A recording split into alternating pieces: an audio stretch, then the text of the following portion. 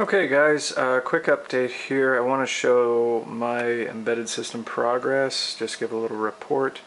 And here's my Ubuntu desktop going on. We'll pan over here.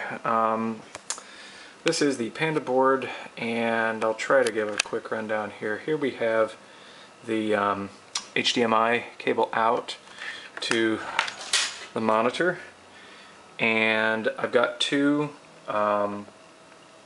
see if we can focus there. There we go.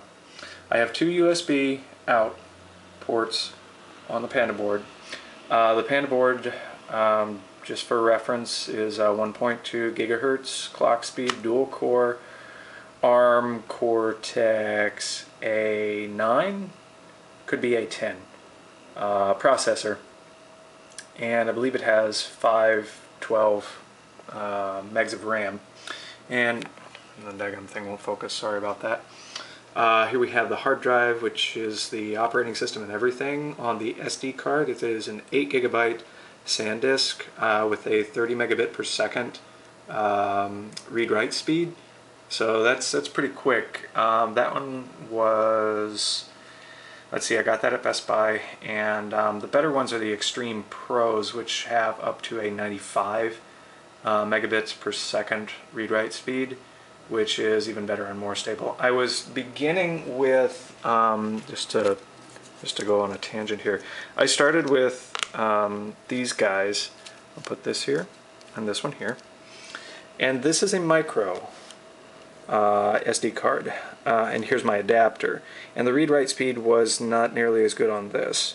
And I used this because I had a BeagleBoard in the past, and the BeagleBoard takes the micros. I kind of think that's a little nicer because you don't have this huge overhang here, but you know, whatever works.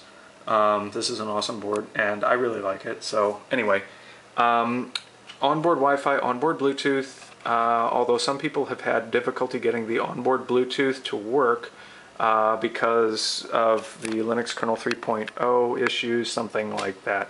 And so my solution, which I have gotten to work, is this little Bluetooth dongle that works on my Ubuntu desktop, and it works via the next item up for bids, the pluggable USB 10-port hub. I have this externally powered, and I'm not even going to show you the mess that is, you know, the mess of cable. Okay, fine. It's externally powered down there with all my other stuff, and I can plug this guy in to the USB port, although I'm not interested in doing that now, maybe later, and the Pandaboard actually recognizes it. So I was really jazzed about that. Running Ubuntu, it just automatically recognizes it, so that's really cool. So here we go, we're going to power up. I've got my monitor on, and I haven't had a lot of luck with the two reset buttons here, with the power off, you know, blah blah blah. So I just do the hard connection, and this is just a standard barrel jack. I'm operating at 4.5 volts because that is the only setting that will work, given that this is an aftermarket Radio Shack adapter, because there are several different settings, and the next one up is 6 volts, and I don't really want to fry my board. So you can do some calculations and figure out that I'm not really running at a full 1.2 gigahertz because I have a lower voltage. But anyway, that's another story. At this point, I'm just happy that everything halfway works together. So, man, I cannot get this to focus for anything. I apologize. Let me see here. Let's see. But anyway, there's our happy Ubuntu. There we go. So hopefully that'll boot up pretty quick. It doesn't really take too awful long. Okay, so there you have the standard stuff. Login screen. I mean, that's all solid state. It's all right there on the SD card. And there we go. That's up. So, man, I am very disappointed in my camera right now because I have all of this. I've been talking this whole time, and I can't get this stupid thing to focus for anything. So anyway, there, okay, maybe that'll work. Alright, and so I am connected to the local Wi-Fi network on the Pandaboard, and that's it. And my USB keyboard and USB mouse. And so, yeah, and it's ready to go. So what I'm going to do now is we're going to pop over to the desktop, which is also, here's my desktop, which is also connected to the Wi-Fi network, and we're going to open a terminal. So I'm going to click here on this terminal here, and I'm going to open a new one, just like that. Zoom in here for you, and maybe I'll do a screen capture here sometime soon. But okay, so I'm going to cd to my root directory, darn it, and of course that didn't work. And I'm going to go through here. See, I'm going to connect via Secure Shell Protocol, SSH, to that user, R2D2, at the IP address, which is the Pandaboard. So I go ahead and I hit that, and it asks me for a password. So that means that there has been a send and receive socket, whatever you want to call it, transmit, receive, wireless packet, network connection over wireless protocols, TCP/IP protocols. So now I do that, type in my password, and now I'm in. So as you can see, the prompt there has changed. I am now R2D2 at R2D2, user at computer, and now what I'm going to do is I'm going to go X, 1, 1, B, and C.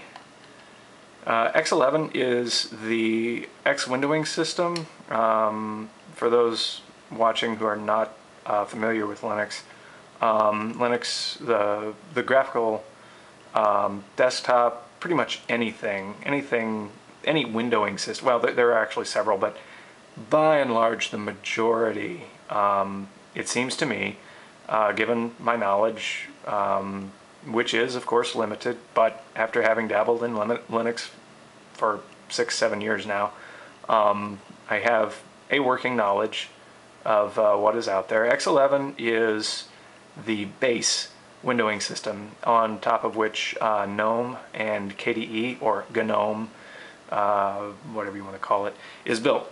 So now I type in my X11 VNC. VNC is virtual network computing, I believe, again, according to my knowledge, and that allows me to remotely view the desktop. So now I'm going to start that service on the Pandaboard. And there we go. So now, again, that's all running over a Wi-Fi connection on this board, through the router to here. Just want to make that clear. And for, you know, because there are some people watching, because this is for a mechanical project, some people who are much more familiar with the mechanical side of things than I am may not be as familiar with the computing side of things. And for those of you who are doing the computing end of things, this is, you're probably yawning right now. But anyway, so now I'm going to go over to a different terminal, and I'm going to select that terminal, and I'm going to do my viewer. So up top here is my little viewer. Nice, compact, easy to use. 192.168.1.125. That's my, notice that I'm typing in the address. That is right up here. Well, we saw it earlier. You can go back in the video and watch. So now, enter, and come on, come on. Oop, crud. Hold it. Nope. Screwed up. Okay, 192.168.1.125, and hopefully, please, there we go. All right. Voila. Ooh yeah. Hoorah. And now I am looking at my other desktop. And so I'm going to see if you can see the cursor there. So there's the cursor. So I'm moving that with this guy here. And again, I know this is old hat for some of the CS people, because, you know, this is IT stuff, but, you know, for some of the more mechanical folks, maybe they haven't seen this before. And so now, see, I'm manipulating the Pandaboard from my desktop. So now I'm going to do something like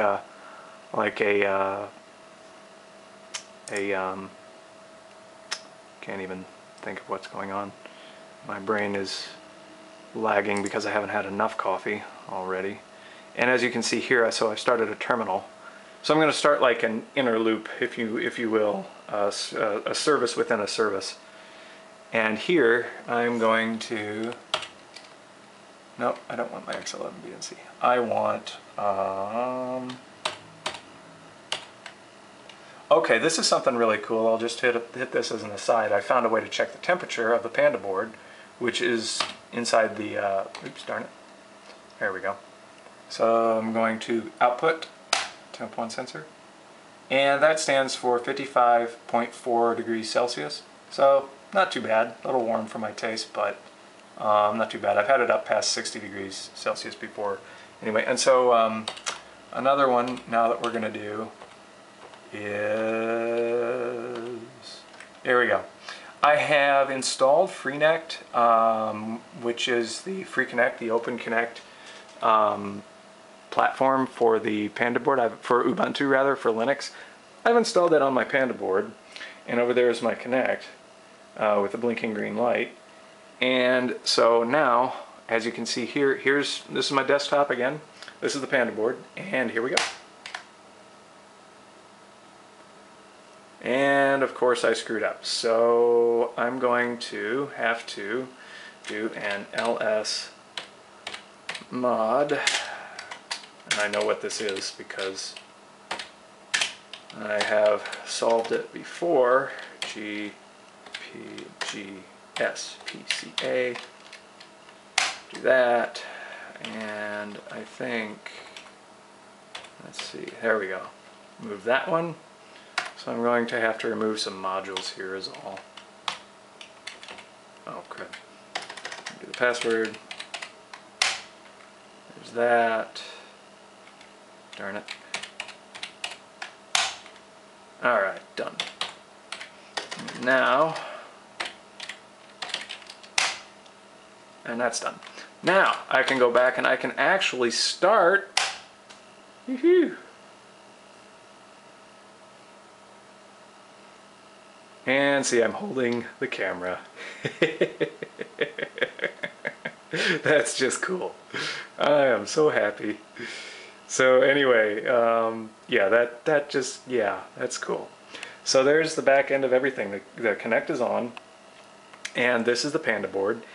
And over here, I'm viewing it remotely over Wi-Fi. And as you can see, it's a lot, well, there's some lag, you know, and there's lag anyway. But look at that, infrared. Hey, what do you know? So that's kind of cool. See, there I am, and it's adjusting, so that gives you an idea of how much lag, you know, there is just with the standard drivers. You know, without running any optimization programs on the frame rates or anything. This is me just getting it set up. I haven't even begun to tinker with, you know, what's under the hood in terms of software yet. So that is pretty much everything. That's everything up to this point. The next step is to actually get this guy working. This is a wireless D-Link web IP camera, and I want to hook that up to the Pandaboard for other reasons. And you may say, well, you know, you've got the Connect already, but I want to do actually a network of IP cameras on the Pandaboard, and as time progresses, I will show you why. So at least that's my little theory, little project that's going on here. So I really hope you enjoyed it, and if you have any comments or questions, I would love to hear about it. And thank you very much for watching. Have an awesome day.